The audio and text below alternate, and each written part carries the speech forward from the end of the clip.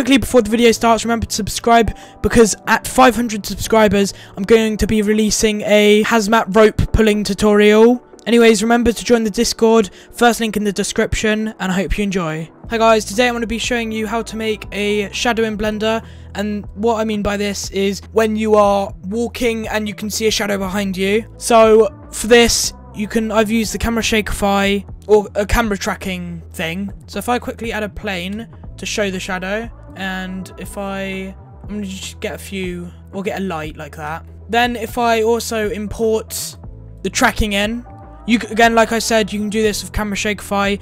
You just need it because obviously you're going to have your camera moving, but we're going to parent it to the camera that's moving. I'm just going to add a camera in, but to add the shadow, we actually need something that's going to cast a shadow. So you can actually just find it on Google, just search up PNG, shadow PNG, and then if you go to preference, then if you go to edit, preferences, add-ons, and search up image, and then tick this box, and then if you have the actual PNG version of it, file, import, image as plane, and as you see, if I go on this, it's like that.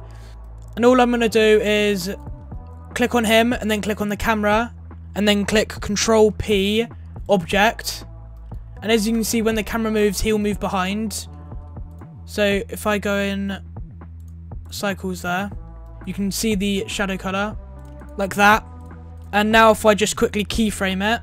Also, one thing, you might want to put him back a bit, otherwise it might clip through it.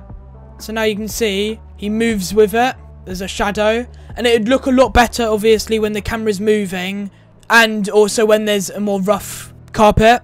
Anyways, this was one of the easiest tutorials, but it's actually really useful. So if this helped, remember to subscribe and like, join the Discord, first link in the description, and I will see you in a bit.